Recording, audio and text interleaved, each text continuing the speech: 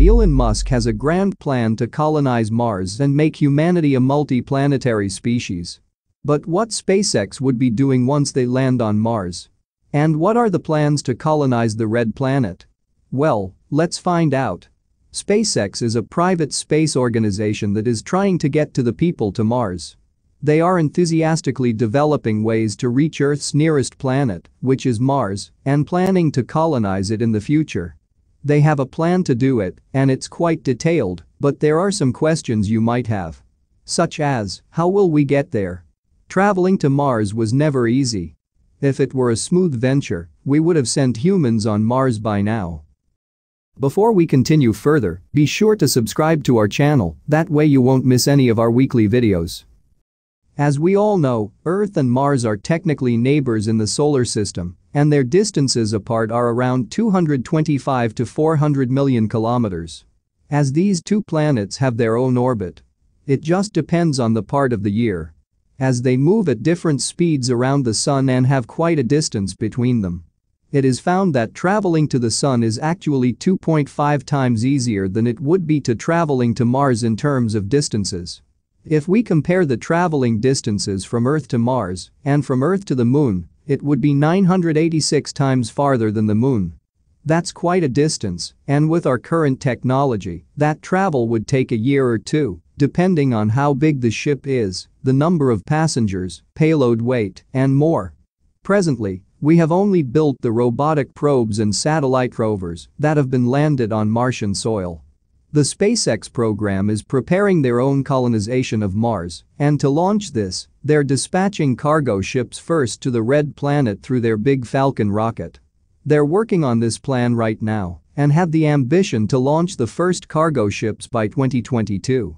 Once those cargo ships touch down, they'll send out the first wave of colonists in 2024. If you're wondering what will be on these cargo ships, then that's simple. To help speed up the process of both landing on Mars and setting up the first Martian base, SpaceX will use their Starship to go and make room for keeping food, energy supplies, mining and building equipments on the planet.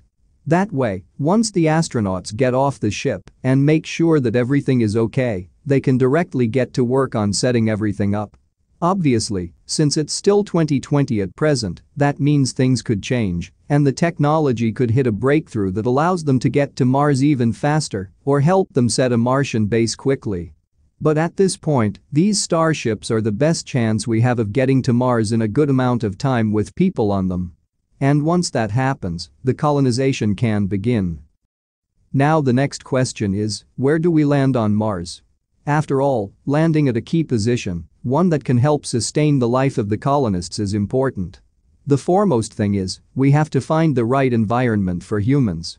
While Mars may look like a uniform piece of rock, it's not the case. There are good areas and bad areas to land. Scientists have decided that the best place for everyone to land is near one of the poles of the planet. If you're thinking about our own poles and how cold it is there, you might wonder why they would choose there. It's simple, because near those poles is ice. Specifically, ice deposits that have been untouched for many thousands of years. We need water to survive, especially on a planet that doesn't have oceans like Mars. So, if these ice deposits can be broken down and converted into liquid water, a major hurdle of colonization can be overcome in relatively no time. So location is important, but that's still only one part of the equation. There's a lot of difference between Mars and Earth. But the biggest difference is the atmosphere. As Mars' atmosphere is not as thick as Earth's. This is a huge difference as the planet isn't shielded from the dangerous sun radiation that our Earth shields us from most times. Also, since the atmosphere can't keep things out, that also means that things aren't trapped inside, including various gases that we would need to breathe freely on the planet. Due to this, when we colonize Mars, we would need to have a base that would allow us to not just breathe, but also protect us from all the effects of the harsh Martian landscape and ensure that we can live without the need for spacesuits. SpaceX is working on that as well. Their plan is to have a singular massive base to start the colonization with.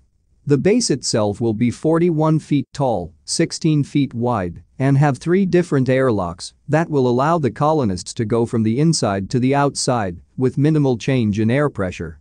It's stated that the initial team of colonists would be about 6 people, which is fair for a first attempt at surviving on Mars. Obviously, you can't just start off with a large city.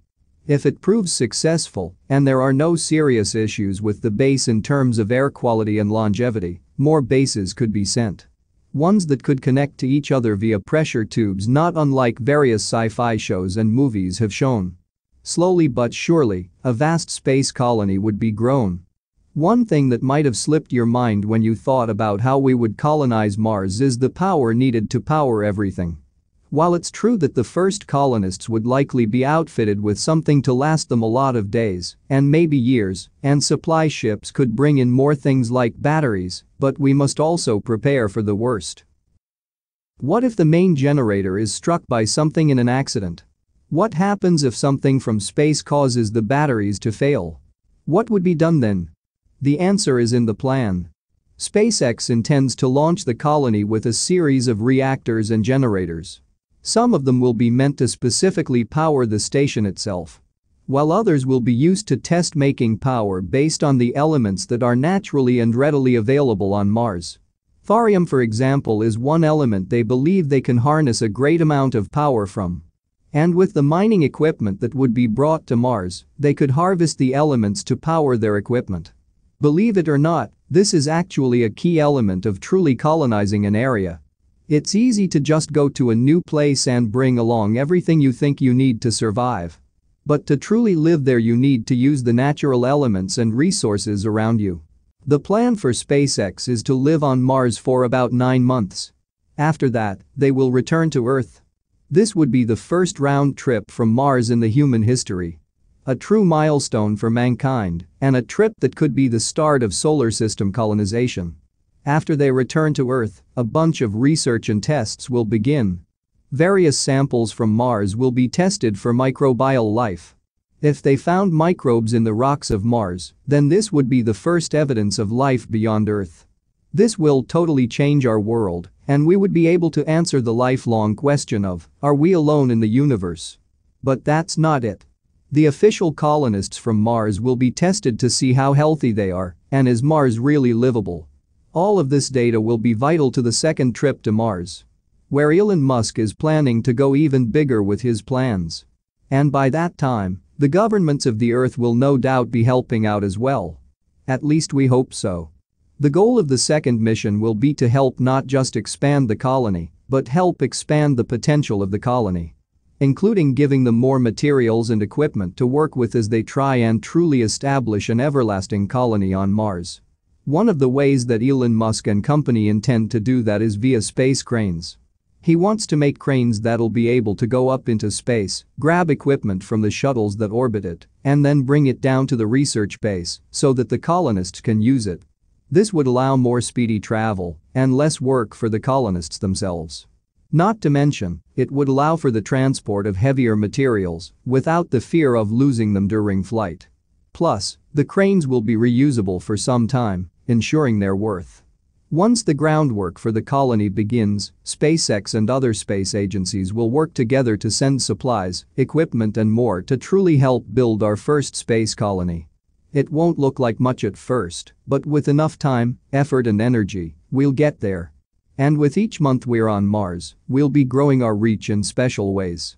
For example, NASA is developing a vehicle that'll allow astronauts to travel on the terrain of Mars so that they can explore various things, including potential new landing spots or highly rich mineral areas.